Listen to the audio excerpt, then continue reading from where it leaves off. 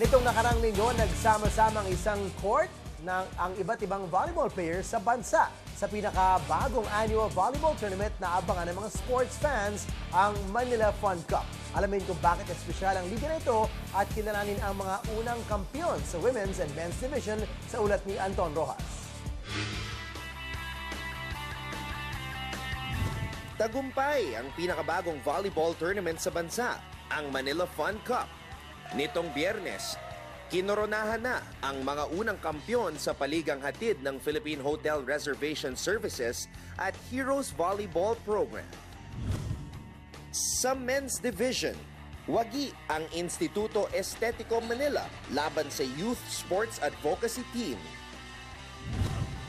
Samantalang dinaig naman ng University of the Philippines Lady Maroons ang Pokai Volleyball Team, kung saan pansamantalang naging coach ang kanilang kapitan na si Nicole Tiamzon.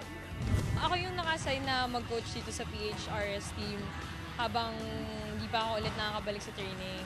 Okay naman, medyo nakakakaba minsan kasi dapat alam mo kung sino yung mga ipapasok mo. Yung objective ng team dito is para yung mga bago rin namin magkaroon ng experience. Kakaiba ang Manila Fun Cup sa ibang volleyball league dahil dito lahat pwede maglaro. Amateur ka man, collegiate player, o dating varsity. It's an open tournament, so we are welcoming everybody from ex-varsity, varsity players, even we have no age limit. It's really open to anybody who wants to play volleyball. Pati mga coaches at dating national team players kasali rin. Tulad na lang ni AJ Pareha na huling napanood sa SEA Games. Playing for other big leagues talagang it's really different level. But here it's all fun. It's a way of building sportsmanship with other players, especially for our guests from Guam. At sa unang taon ng Manila Fun Cup, may bisita pang team mula sa Guam. We're all just a mixture of girls from different high schools on Guam. Coming out here is basically it's for experience and also to help boost our volleyball, bring some kind of skill and some kind of experience back home.